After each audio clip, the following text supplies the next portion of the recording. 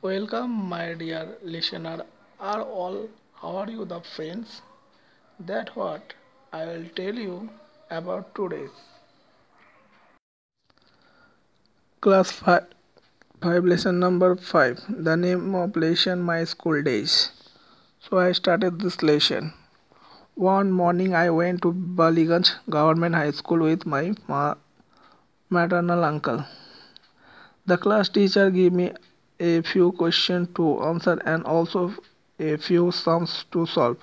I wrote the answer solved, the sums and showed them to the teacher. He went through the answer and nodded. His gesture indicated that my answers were correct and thus I was admitted to the school. Baliganj Government High School was on the eastern side of the Beltola Road police station. The southern part of the school was our playground. It was surrounded by a lofty wall. When seen from above, the school looked like the English letter T. The vertical part of the T was the hall of the school, and the horizontal part of the letter was formed by the row of classrooms. The annual prize distribution ceremony was held in this hall, which had a gallery as well. Feast on occasion of Saraswati Puja were also arranged here. I still remember the experience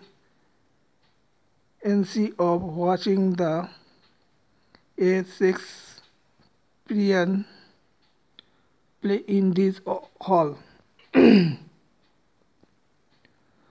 The play was The Merchant of Venice, a few scenes from which were performed by a couple of foreign actors called Greenberg and Selim.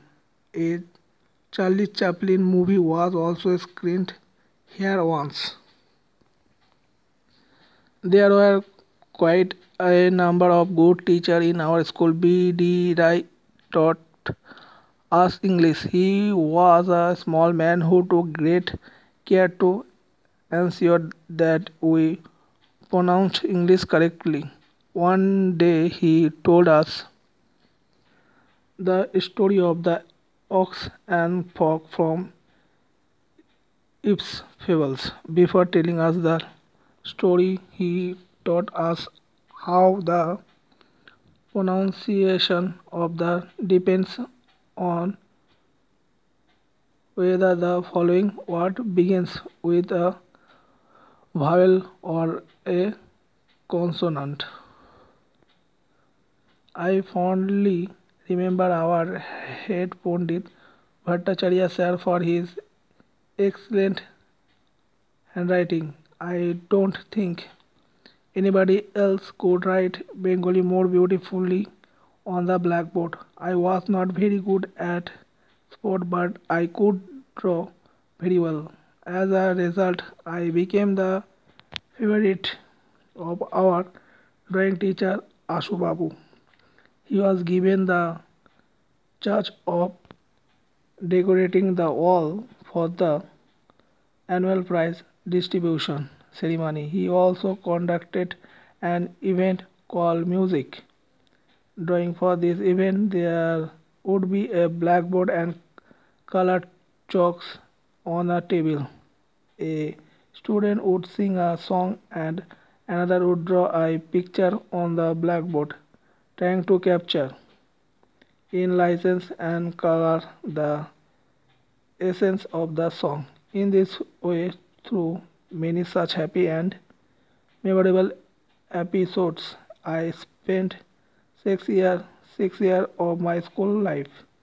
10 years after leaving school, I went back there just once, probably to attend a reunion of ex students. As I entered the hall, I noted with surprise that I could not recognize it. The halls, which had seemed enormous all earlier, did not seem to be quite that big then. Not only the hall, but even the doors, the classrooms, the benches, and the corridor appeared to be much smaller. This feeling was natural, though I was 5 feet 3 inches tall when I left school, and now I have gone to 6.5 feet. I have gone a lot on in all these years, but my school has not.